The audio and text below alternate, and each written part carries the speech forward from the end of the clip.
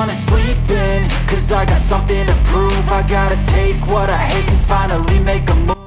Alright, so as you can see here, this is software 2022.20.18 in the FSD beta version 10.69.2.3. Elon did make a little note on Twitter saying that they're keeping the .69 just because. So ton of release notes here. So if you want to read all these in depth, you can just pause the video. I'll try to keep it as smooth as possible so you can pause the video. So improved unprotected left turns is what I see here. Added control for arbitrary low speed moving volumes. So just a ton of new stuff, which this verbiage sounds great, but it really makes a lot of sense to go test this. So I will be doing a follow-up video to this software update video, actually testing this 10.69.2.3.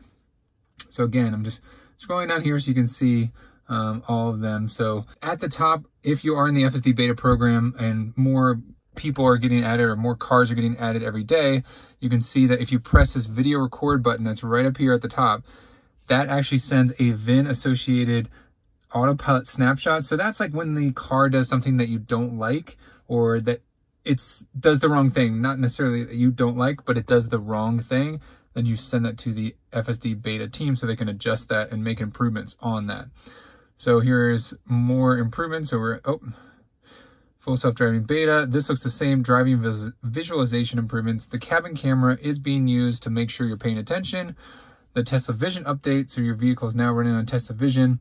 And so the top speed is 85 miles per hour, which is what it was during the last update. And then also this tire configuration was also here within the last update. So there you have it. That is this update in terms of the 10.69.2.3, the FSD beta. That's software version 2022.20.18. I hope you guys liked this video. If you did, please give it a thumbs up. Share this video with a friend.